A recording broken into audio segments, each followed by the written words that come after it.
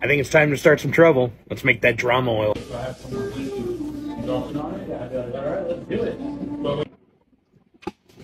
All right, guys, let the controversy begin. To be really honest, Chef Salty gave me the recipe, but I think I made it better. All right, so we're going to get all of our mise en place ready, and we're going to make this killer black garlic oil.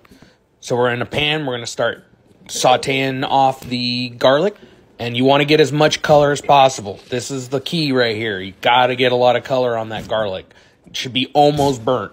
So you just got to keep working at it, keep sauteing it down nice and slow, getting everything nice and dark and brown and getting it really dark, really. So like you see here, it's nice and toasty. Make sure you salt your onions and draw out a bunch of moisture. And then after that, add it to the hot oil and slowly start crisping up that onion.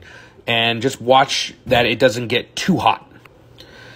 Like I said, this stuff is amazing. I think I made it better than Casey's.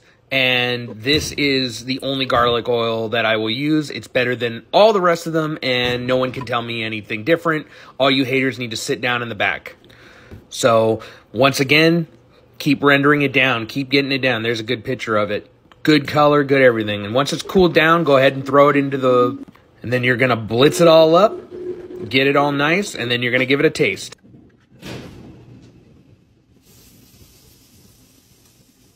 Fucking great.